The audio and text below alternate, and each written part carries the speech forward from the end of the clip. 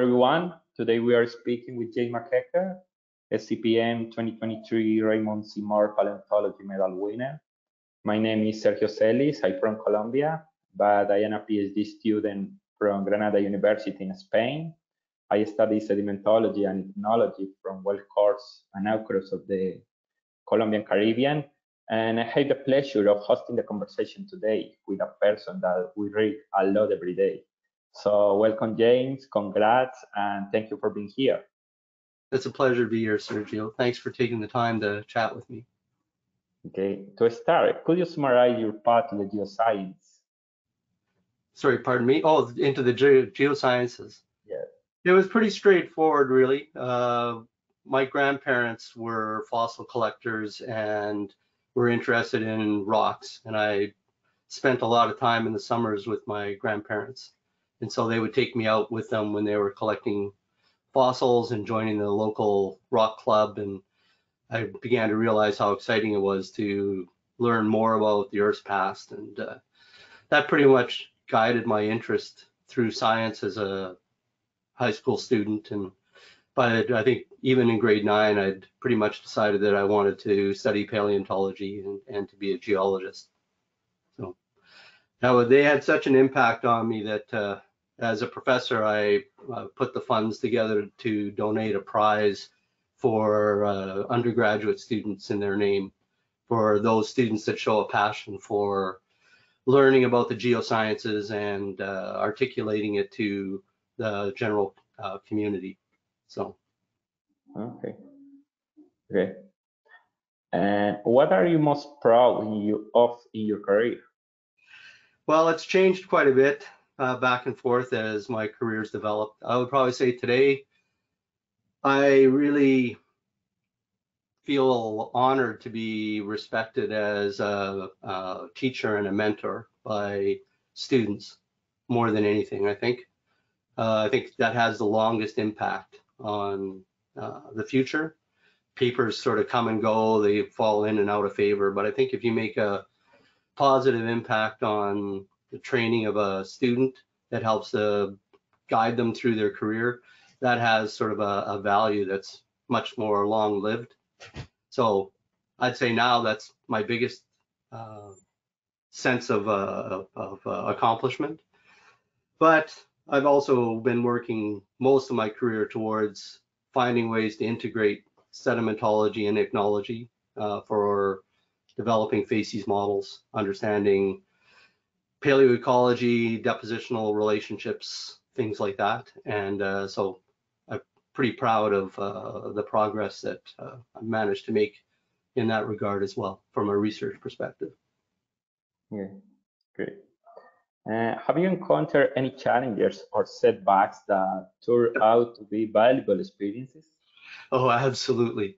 And more than a few, but the one that most comes to mind was that I allowed myself to begin a PhD program in a subject area that was peripheral to my genuine areas of interest. A number of circumstances kind of conspired to make it the case that I went and started this program, but it was pretty clear within the first year that this was not for me. And it was the first time in my life that I actually had to give up something that I'd started and recognize that it was a lost cause, and sort of return back to my hometown and figure out what to do with my career. But ultimately, that led to a colleague of mine introducing me to Dr. George Pemberton, who was looking for a PhD student at the time. And George and I hit it off immediately when we were discussing sort of futures and careers. And he became one of my principal mentors and shaped really the career I have today. If it hadn't been for George, there's no way I'd be where I am now. So it seemed like a big setback back in 1989, but in the end, it was probably the best thing that could have happened for me. Okay. And if you could go back in time, is there anything you would do differently? Yeah, again, absolutely. I followed a lot of sort of questionable paths in my research, things that were ultimately fruitless. So that didn't help. I probably spent too much time in coursework doing things that ultimately didn't matter for the actual classes. Probably things that I had that even today I don't have any recollection having remembered doing, but I know I put a lot of time into those sorts of things. I think I was unfocused early on in my PhD. Even though I had completed a master's, I was trying to learn that crucial first step where you have to make your thesis and your research your own. So not just simply have your supervisor tell you what to do at each stage, but to begin to frame, well, what are the real questions? What are the things that I want to try to solve? What are the problems that need addressing? And to build up that skill set, I think I dithered around quite a bit before I finally cottoned on to this sense that you have to take ownership of the project. You can't just wait for somebody to tell you what to do next. You have to take it on yourself. And finally, I got to that point where I could start to shape the project and bring ideas to George rather than waiting for George to tell me what to do. And there's no doubt whatsoever that I could have spent less time in the university pub. Okay. And do you have a special person who inspired you? George, probably, or what was fundamental to your successful career? Oh yeah, there's so many. I mean, when I was an undergrad, I didn't really think that ichnology was very interesting because I was always about body fossils and things like that. But once I found a passion for doing sedimentology and interest in stratigraphy and started to look at the rock record, it became pretty clear that ichnology was really, for siliciclastics, was the way that you had to go forward to really begin to apply paleoecology and depositional relationships, animal sediment responses. So it didn't take long for me to instantly begin to admire the greats, Bob Fry, Richard Bromley, Dolph Stylacker, workers like that. Even ones whose research I wasn't in agreement with, you could see that they really had set the stage for us to really begin to think about these problems more deeply. And so they would probably be, for me, the bigger mentors. But I've learned so much from colleagues that are time equivalent to me. Luis Boutois, Gabriela Mangano, their insights, their perceptions are foundational. Their textbooks and writing are exquisite and insightful. I've learned a lot just from seeing the work that they do and their contemporaries. And of course, my closest colleagues that I work with regularly, Carrie Ban, Murray Gingras, Shaheen Dashgard, they are ongoing collaborators where I learn more from them, I think, than they ever learned from me.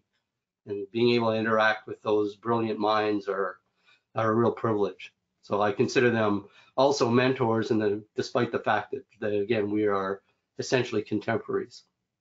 Okay. Nice. And do you have any advice for a young professional and early career? Oh, well, I suppose advice, well, I think developing skill sets that you can use in a variety of ways, in a variety of scenarios is pretty crucial. And for me, I think one of the most important things is to be a good observationalist, being able to accurately express what it is you see, because it's the underpinning of almost all the data that you are ultimately going to interpret. If there's flaws in the way you're able to see the things that you're studying or to describe them, it's difficult to go forward. But to really build up that skill set, to be able to accurately look at a rock or look at a sedimentary unit and draw as much data out of that as possible, will really set you in good stead for moving forward. You know, so many other things are interpersonal. Being able to get along with other people, being able to work collaboratively with people, even if you don't particularly like them, is a huge skill. It's one of the hallmarks of being a professional. And you're not always going to get to work with people that you like or that are your friends. You're going to be working with people that you may think is a bit of a jerk, but I'll guarantee you that they are coming from positions of strength as well. They have insights, they have skills, and you need to avail yourself of their contributions as well. And the way to do that is to be able to get along with people.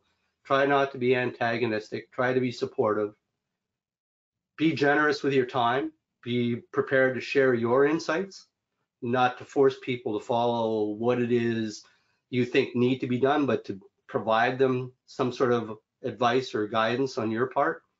Those all will serve you in good stead and help to build up a reputation within the community that you're a person that you can work with, that a person can work with, collaborate with. That's not going to ever hurt anyone's career, I don't think. There are so many other things too, but Yeah, kind of the first things that come to mind. Super important. Now, I would like to ask you about some things in your daily routine. Okay. How do you manage your time and maintain work-life balance? Well, I have to tell you, I'm a very poor time manager. I've never been very good at it. When things need to be done, I kind of focus entirely on that. And when things lighten off, I'll tend to slack off and do other things. I don't recommend other people necessarily follow that, but it's kind of just the way I've always been. Now, though, that I'm married and have a couple of children and a full professor, I tend to resist doing university work on weekends, in evenings, on holiday time, things like that, unless it's going to negatively impact my students. So if there's a thesis chapter that absolutely needs to be edited, or advice on a certain problem that they're working on, I'll probably take time out to do that. But I do tend to resist that now. But I didn't do that when I started. When I started, I was, I wanted tenure, I wanted to get promoted, and it seemed the way to do that was to focus as much of your time and effort into the job as possible. Now, in my situation, I kind of had an unusual start to a career, because at Simon Fraser University, they never had an earth sciences program when they hired me. So I was hired with 2 other geologists and 1 laboratory instructor to design an earth science program.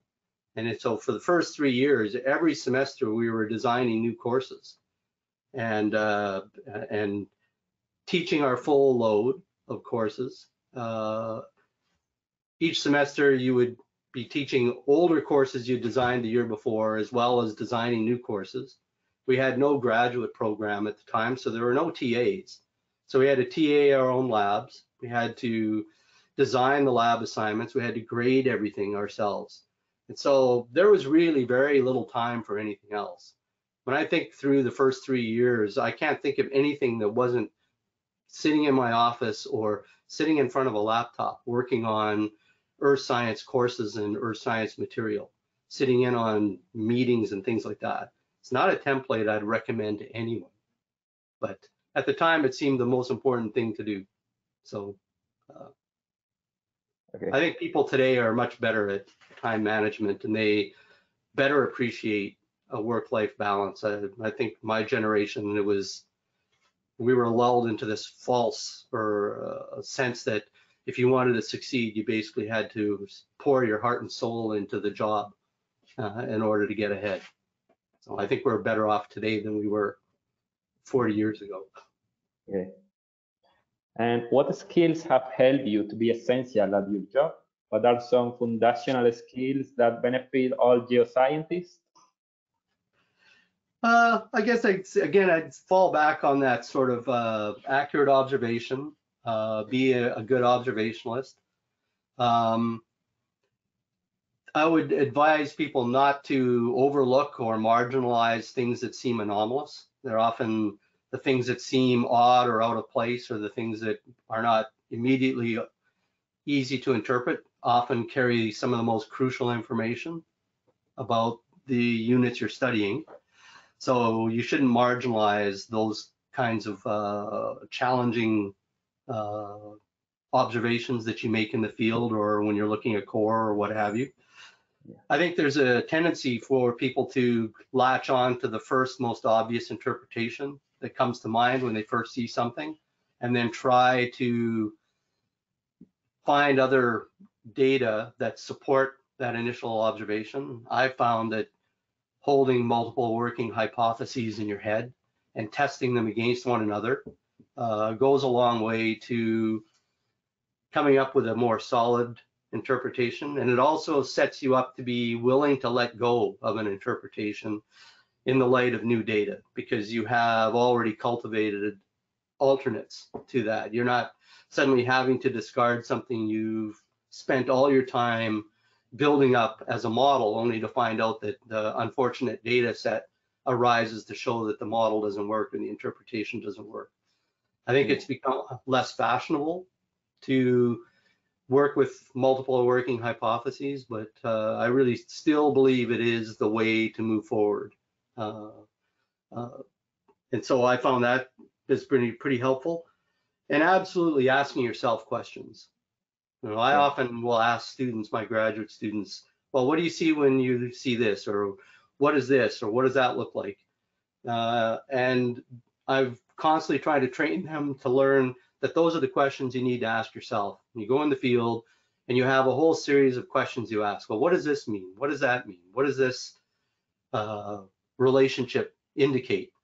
And as a result, instead of just collecting the data, you're actually also thinking about what the data might mean in the context of units that you're looking above and below and things like that. Those sorts of skill sets, I think, at least for the work that I do, is kind of essential. Yeah.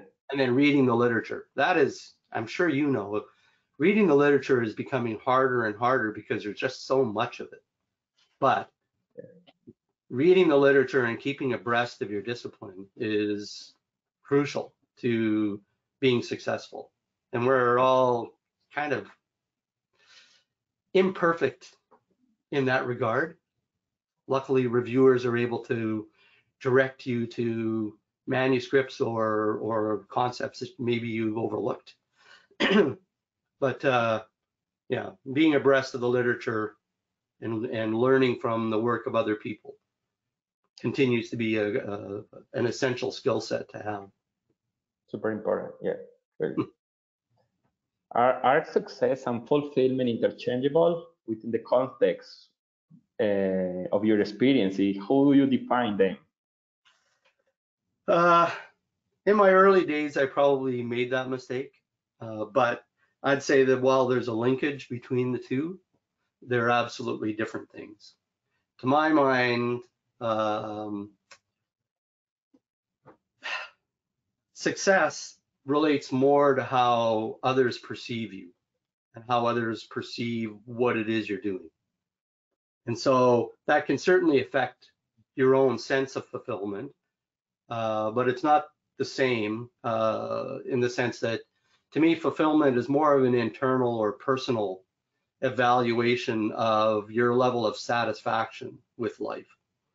And so if my colleagues thought that my work was shoddy or mediocre and that I wasn't a particularly good scientist, then yeah, I probably would feel less fulfilled. But on the other hand, if my life was falling apart outside of geology, I doubt that my H index or citation numbers would make me feel any better. And so I think you have to keep those sorts of things separate. Although, as I said, I think there's a relationship there. Do you always enjoy what you do, or are there days you don't want to go to work? If I'm teaching and if I'm doing research, then absolutely, I can hardly wait to come into the office or go into the field or go to the core lab and describe the rocks that I'm studying. But a day that's designed around having to deal with, let's say, conflicts between colleagues or conflicts with students or things that are just overwhelmingly administrative, then I would rather be doing anything else. I really, really dislike administration duties, although they are part of being a good university citizen. That it is not anything that I excel at, and I really don't enjoy it. So if I could get out of it, I would. Yeah, it's a common aspect in all directors. I'm sure for a lot of research-focused people, administration is as far from their mind as possible. Yeah, yeah. There has been a very important change in the geoscience in recent years, and I would like to ask you about some aspect of it. In your opinion, how has the geoscience field changed over the years? How do you see the geoscience and research evolving in the coming years? Those sorts of questions are rather daunting to try to resolve. I think we all have individual perspectives of things, and they're probably not as inclusive as they could be. But I would probably say one of the things that I recognized throughout the course of my career is that the level of specialization within the disciplines has just moved by leaps and bounds.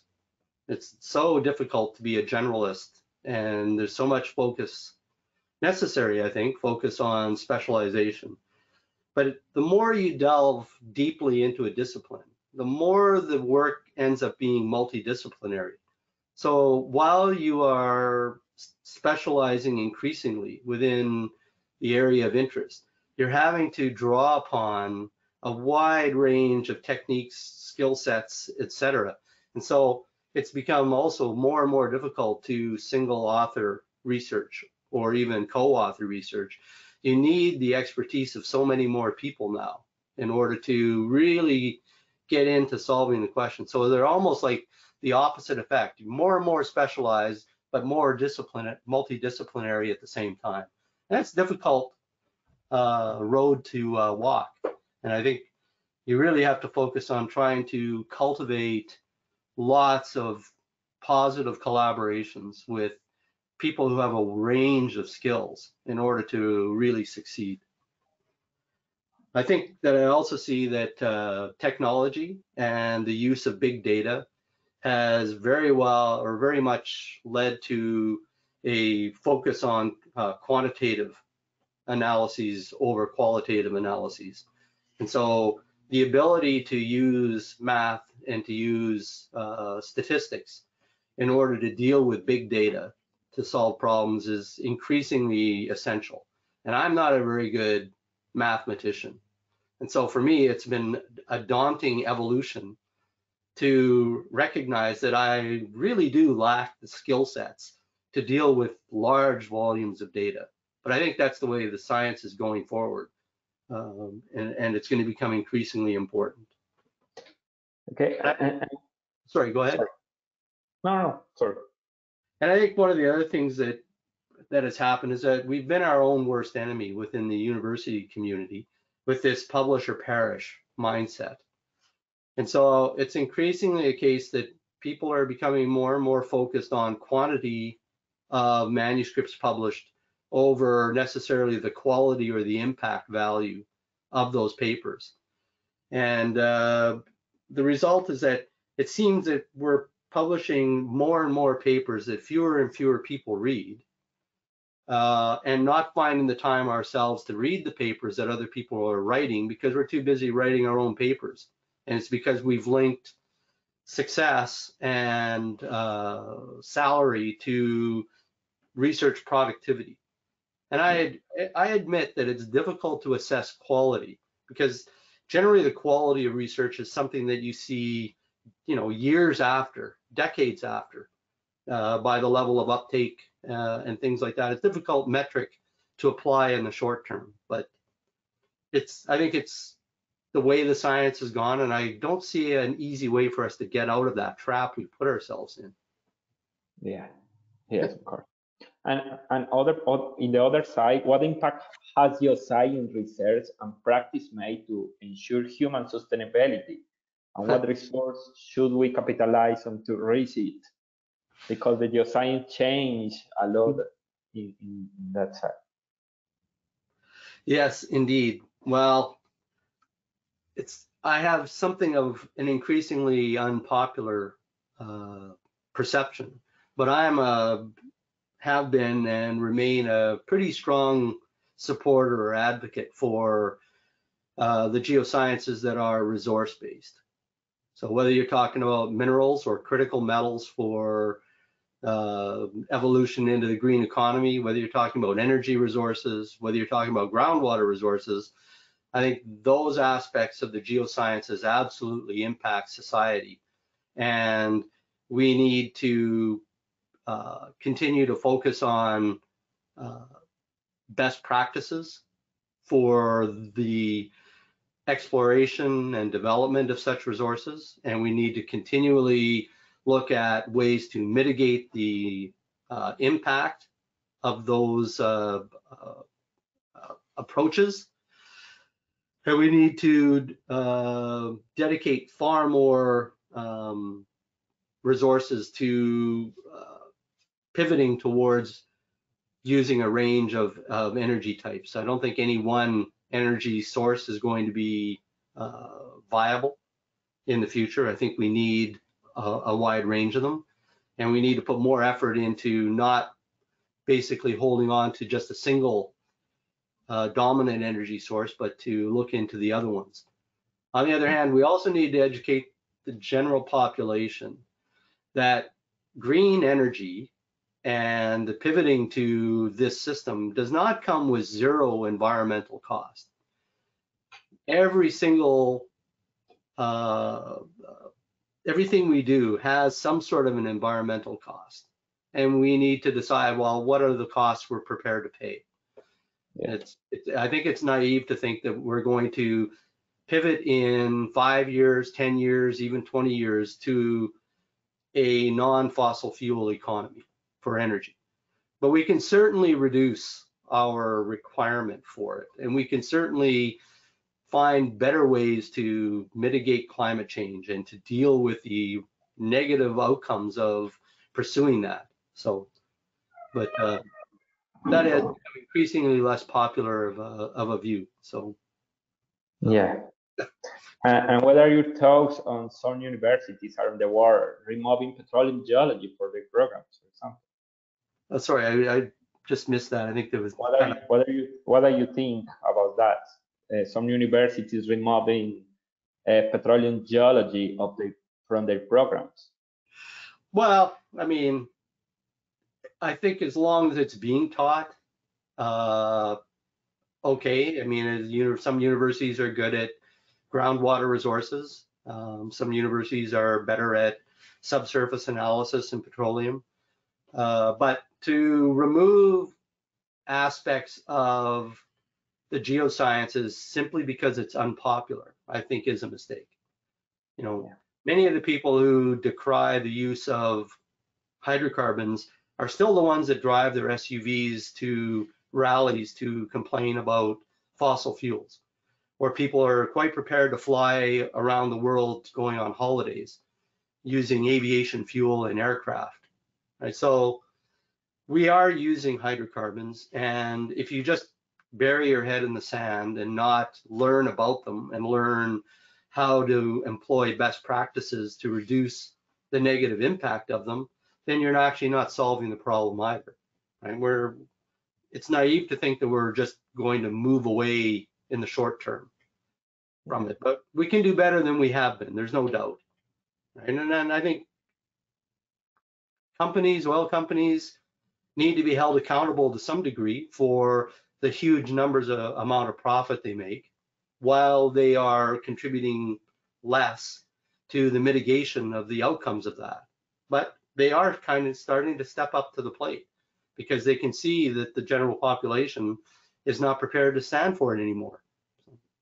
Yeah, and about technology is a tool that has been widely used in hydrocarbon exploration projects, but now with the change, what are the new frontiers of technology? Or do you consider that we need to open other frontiers and paradigms in technology?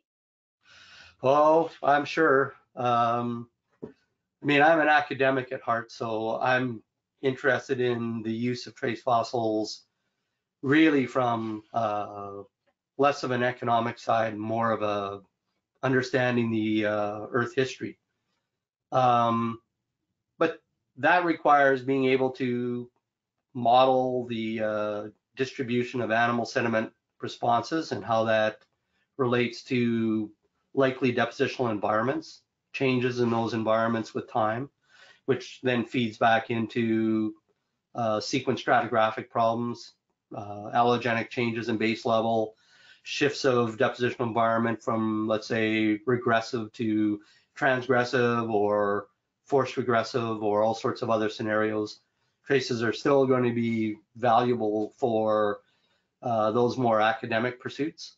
And of course, they will remain applicable to trying to predict distribution of potential reservoirs, potential seals, potential baffles within reservoirs for those that continue to do hydrocarbon research. Yeah, and it's up for this next generation to take a look at what's been done in the past, figure out what we were doing wrong, and move the science forward. And I'm constantly excited to see the brilliant insights that the next generations have had in how to move the science of trace fossil analysis forward. So people like you know, people like Sandupta Gupta, Das Gupta and others, you know, the work that's being done is outstanding, and we'll learn a lot from watching progress. Great. Do you think that your scientists are doing a good job at outreach to non-geoscientists? We can do better. Oh, absolutely better. We are at best doing a fair job, and most of the time far worse than that. I think in general, society thinks that geologists study rocks and that's it, and they don't really perceive the sort of scope of what it is a geoscientist tends to do. If they do, it's almost always conflated with what geographers do, as if it's the same discipline. And while granted, there is a lot of overlap and interrelationships between the two. I think geology and geoscience at large is discrete from many geographic analyses. And you know, high school mentors or guidance counselors often don't see the distinction between the two approaches. Even within universities, earth sciences are generally regarded to be science for dummies. They don't give it the same level of respect that any of the pure sciences tend to have. And I think we need to educate the general population that really earth science is the application of all science disciplines to solving problems related to the earth. Right? You have to be a chemist. You have to be a physicist. You need to be a biologist. You need to be a statistician in order to be able to use earth science data to solve problems. It's the application of all of those sciences, which in a lot of ways I think makes it very profound and exciting. Yeah. What are some of the key transferable skills you have been able to develop over your career? Which skills do you think will be most pivotal for students and early career professionals to develop their career prospects? Well, I think by far the most important thing is the ability to think critically. And that's so true for so many sciences and the humanities, etc. A highly educated person is able to think critically. They don't, you know, just wander into an interpretation or blunder into understanding. They're constantly testing their observations against logic, against other observations that other workers have made, and put together testable hypotheses. That sort of transferable skill can be put into any aspect of life, I think. It's hard to develop. It takes time. But if you can take those accurate observations, ask yourself the key questions, consider multiple working hypotheses, discard a hypothesis that is not founded by new relevant data, then you really have developed a set of skills that will essentially make you golden. It will be a very desired commodity for almost any kind of a career. Yeah, okay. And looking at the future trajectory of geoscience, what do you wish to get involved in or on? Well, I think I've actually found it in a lot of ways. You know, when I started off, it was all about doing research, writing papers, going to conferences and giving talks. But the older that I've gotten, the more I actually much more enjoy seeing that being done by students that I'm mentoring. I get so much pleasure out of watching the sort of eureka moment when a graduate student of mine or an undergraduate grasps a concept, and you can see that they now really are beginning to understand or do understand some relationship, and they make the science their own, and they move forward by progressing that insight or idea and begin to do new things that people before them hadn't done yet. So being a part of that, being in a situation where you can help young professionals and developing scientists to become the best they can be, to write outstanding papers, to complete excellent theses, to give insightful, exciting talks at conferences, for me, that's really where my pleasure lies now, more than anything. Now, I like writing the odd paper now and then and having people read it and tell me that it wasn't a waste of their time and things like that. But the mentoring and training of the next generation of students and young professionals is where I get most of my joy. And so I'm like in exactly the job, the career that I think best suits my aspirations for the future. Okay, thank you. James, thank you very much for your time, and congrats for the medal winner. It was a pleasure to talking with you. Well, I appreciate it, and I thank you for your time as well. And I hope we have the opportunity to cross paths in person at some time, a conference or something like that. It would be great to sit down with you and chat about your research and your own career paths and career aspirations. So thank you for your time. Thank you very much. Thank you. Take care.